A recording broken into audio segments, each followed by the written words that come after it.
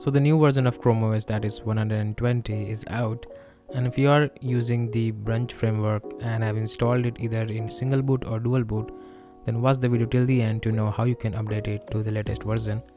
So first of all, let's explore what's new in this version.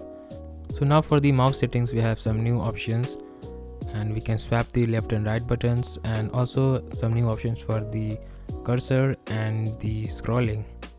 So now we have some advanced option for that, and also for the keyboard we have some new shortcuts that we can create. So this is really useful for the Windows users who are switching to the Chromebooks. So definitely a welcome feature.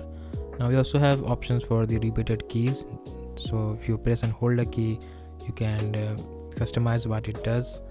Now we also have the settings for touchpad acceleration, so it may fix some issues if you had any previously.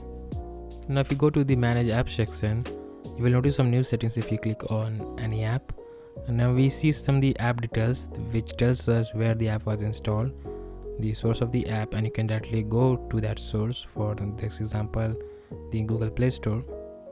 We can also enable or disable the option to keep the app in either phone or tablet mode. For example, the Instagram app or something, it may run more optimized in the mobile mode. And here you can see that it says this is an web app, so you know that this is not an application. Now another important feature update was the option to share to yourself. So if you click on the nearby share, you will see your device, which is the phone in my case, and you can instantly share without the need to accept on that device. So you need to be signed in with the same account on both devices for this to work, and you also need to enable a flag, which I will show you at the end. So this is a really important feature and was a must update. Now moving on, we have the biggest update here, which is about the desks. Now we can enable this desk by right click, and we can see here by default it will be hidden. Just enable it to see all the desks right here. And if for example here you can see there are two desks, and you can also control it via the keyboard shortcuts, and it just by default renames it desk 1, desk 2 and desk 3.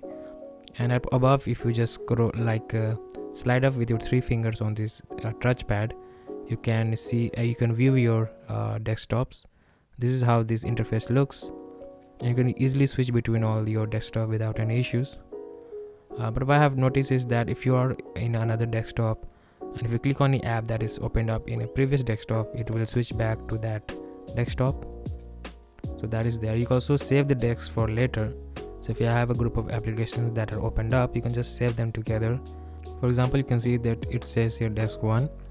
Now again, using your 3-finger gesture, you can open up, and you see this icon here. Just click on it and it will show your saved desk, and you can simply click and open it up, and it has automatically renamed it as desk 1 and in the brackets 1, and all your applications that you have opened up will be available for you. Definitely a helpful feature for work related or personal work.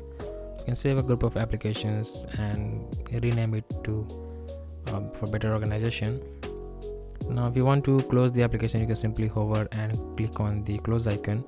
You also have the option to combine 2 desks together, so you can just click on that icon and all the applications will be combined together in one desk.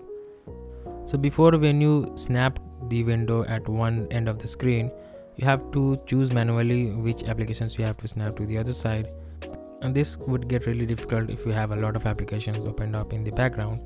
But with this new update, if you do the same thing, it will prompt you to select an application automatically. So it gets really easy if you have a lot of applications opened up in the background, and makes the multitasking quite easy. So really much needed update. If you have used iPad, we have this option there, also in the tablets as well. So another change is regarding the cosmetic looks of the media player, and this is how it looks right now. So what you need to do is go to the flags and then enable this option regarding the global media controls, and then enable and restart. Once you do that, you will notice the new overall of the media player. And if you use the Android 13 device, we have the same wave design for the progress bar, and we can also access the cast options for your smart home devices. So these are the Chrome OS flags that you need to enable to access some of the features that I've shown in this video. Now let's move on to how to update your Chrome OS. So when you boot, choose the Chrome OS settings. Now on this screen, press enter to continue, and again press enter to keep the kernel as default.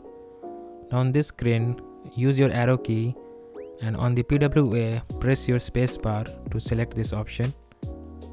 And after that, just keep on pressing enter and skip everything. Do not press spacebar, just keep on pressing enter. And finally, you will just press enter and it will reboot.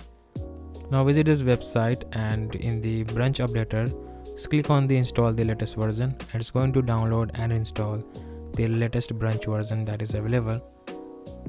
And after a while you will see this screen, so just reboot to update the Brunch version. Similarly, you need to come back here and then click on the Chrome OS updater, and then click on the install the latest Chrome OS recovery. And similarly, it's going to take a long time because it's going to download and then install it.